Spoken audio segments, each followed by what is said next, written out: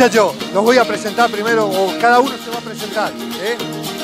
Daniel Solari, Raúl Cardoso, Luis Casperca, Eduardo Quinto Pajés, Marcelo Benítez, Elvio Vázquez, Luis Oriolo y Pico Hernández. Muchachos, primero le voy a dar la bienvenida, porque hace mucho que no nos vemos.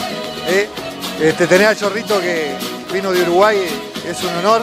El Zorrito... No, podemos hablar con el Zorrito, que es el que vino más lejos. Zorrito, decí lo que quieras. Bueno, muy contento de haber estado invitado para la fiesta y deseando que el club siga bien, que vuelva a salir campeón en primera.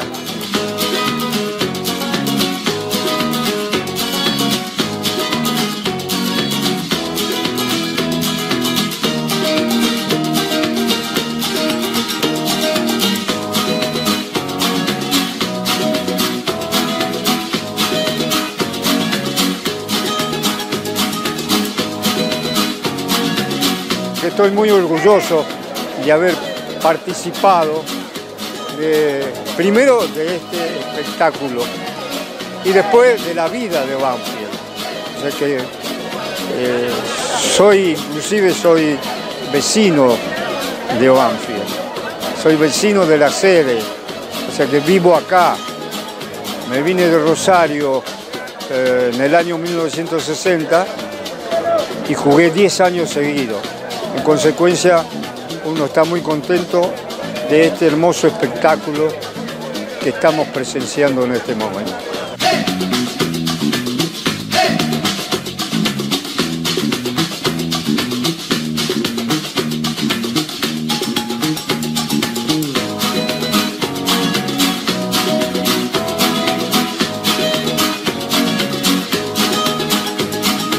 Marcelito, el más joven del equipo, lo teníamos que, acá entre todos lo llevamos de a poquito, lo llevamos de la mano, y él nos dio una de las alegrías, o la alegría más grande que tuvimos, que yo tuve en el fútbol, fue haber ascendido con Banfield, y bueno, Marcelo tuvo mucho que ver. Bueno, no te olvides que fue gracias a vos, a las 2 pelotas que peleaste. Sí, pero no, pero Marcelo, vos sabés que eso no cuenta, lo que contó es que la mandaste a guardar adentro. Pero bueno, adhiero a las palabras de Quinto. Ese año, con todas las dificultades que tuvimos y con los pocos elementos, no había dinero, los 14 o 15 muchachos que jugaron durante todo el año, cuando les tocaba jugar, eran leones y íbamos al frente. Así que creo que el premio lo tuvimos con el ascenso. Gracias, muchachos, por haber venido.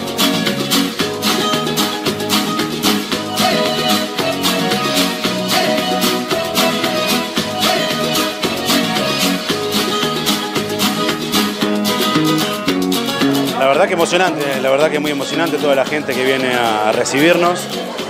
Y bueno, la verdad que uno se emociona por los momentos vividos acá y bueno, la verdad que creo que es recíproco esto. La verdad que ojalá podamos tener un 2016 muy bueno y poder darle a la gente más alegrías.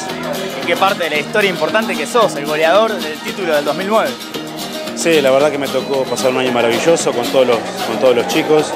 Y bueno, la verdad que uno desea que se pueda repetir, es difícil, pero bueno, creo que con mucha humildad y mucho trabajo podemos hacer un gran trabajo para poder pelear hasta el final.